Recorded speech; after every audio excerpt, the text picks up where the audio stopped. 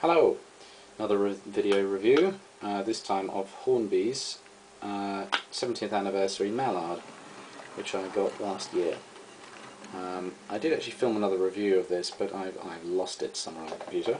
Again, it's running up and down my desk, because I don't have a permanent layout, or even a temporary one up at the moment, because I've got too many bags and suitcases in my room for some reason. Yeah, it looks very good. Overall, I think it's probably one of the best ones I've ever seen. It's a 70th anniversary edition. What they did was to gold plate some of the detail parts, which really picks them out in a nice way. I think they actually look really good. I have to say, I've heard some moaning from some more fastidious rivet counters out there about how these look kind of gimmicky and a little bit tacky, but you know, I don't really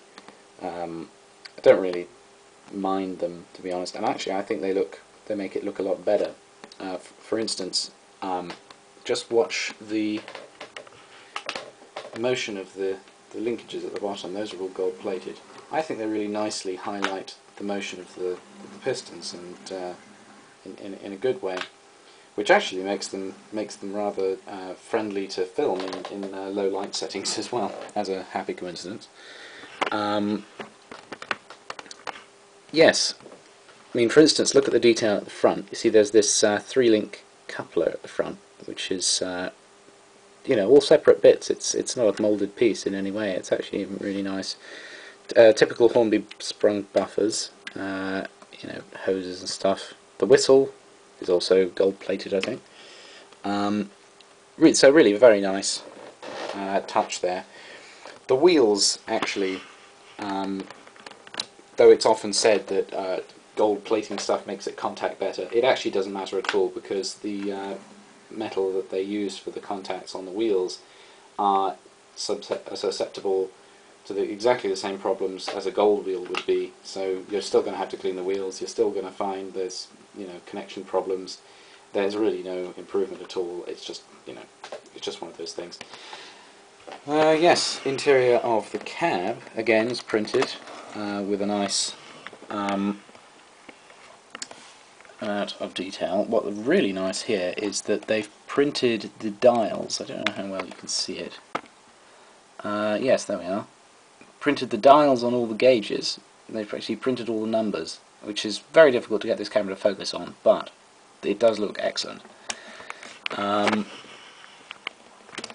Nice amount of detail back here. There's a few numbers and things. I think there's something on the back as well. Let's have a look. Or not, as the case may be. Anyway, very nice amount of detail, I have to say. The lettering on the side actually is really nice. I always thought that the way I've seen LNER, the London North Eastern Railway initials, put on the sides of various locomotives to be really rather unconvincing, and didn't have this nice sort of embossed quality to them, as if the letters were kind of raised, were in relief. But they've really achieved that very nicely. That's exactly as you'll see it on the side of the real one, which is sitting at York, if anybody's seen it. So yes, and that's the same with obviously the number on the side, and I think there's one at the front as well. There we are. So yes, this costs a pretty penny at the moment. I'd say you probably wouldn't be able to get hold of one of these for much less than about 85 to 90 pounds. I got mine for about 85, I think, but then it was a kind of semi-birthday present. Yes, it's a very, very handsome model to own. I will say it's actually easier to get than most special editions, because I think they produced about 5,000 of these, whereas some other special editions, they're only producing 1,000 or 500, or sometimes even, you know, maybe a bit more, like 2,000 or something. So this one is actually still fairly available, even though it was released in 2007. There's one I'm really looking forward to getting, which is the Silver Link, which is basically exactly the same class of engine. It's just this would all be silver. It's very light grey paint, still with a black front, silver wheel trims, and nice sort of grey on this valance here. That's another thing that's nice about the Mallard, as opposed to some other A4s, is that I think at some point they took all this off because they needed access to the wheels and stuff, but I always thought they looked much better with this side piece on, because as this line comes up over here, it's just a really graceful kind of line, sort of half bow thing, sort of weighted towards this end in the curve, because it slopes off a little more gently off to this end.